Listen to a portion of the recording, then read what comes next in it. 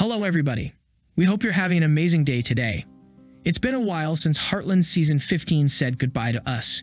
The ending of the season was heartwarming, but it would be a stretch to claim that it was satisfying. Finally, we watched Amy coming to peace with Ty's absence by naming the equestrian school after him.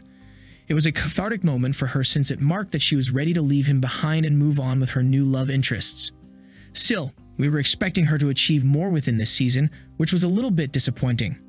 Of course, when we think of it as if it is real life, it's perfectly understandable for Amy to take her time. However, when we think of a TV show, we would like to see a character taking bolder steps in her life since we only get limited time with her within a single season.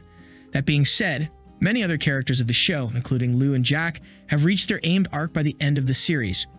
Lou got back together with Peter while Jack overcome his inner demons and managed to be there for Lisa.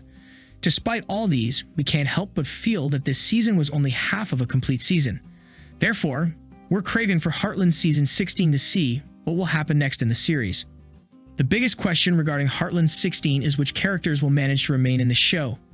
Since Ty Borden, played by Graham Wardle, left the show back in Season 14, there is a trauma among the fans worrying that anyone can leave the series at any time.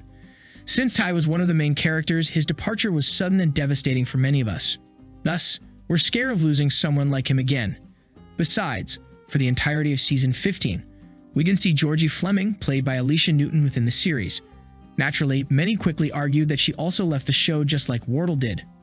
Well, according to the official statements, there is no such a thing as of yet. But one thing is certain. The show needs to bring her back in Season 16 to prove that she will be around for years to come. Thus, we expect a definite return of Georgie in Season 16. We also expect to see Amber Marshall as Amy Fleming, Michelle Morgan as Lou Fleming, Sean Johnston as Jack Bartlett, and Chris Potter as Tim Fleming. Well, regarding that last one, Chris Potter, we're not as certain as we are about all the other ones. We know that Potter's family house is quite far away from the Heartland set, and he often struggles to come to work since he wants to spend more time with his family. Each year, he brings this issue to the agenda, and somehow, the showrunners manage to convince him to do otherwise. We hope that this year they manage to accomplish the same.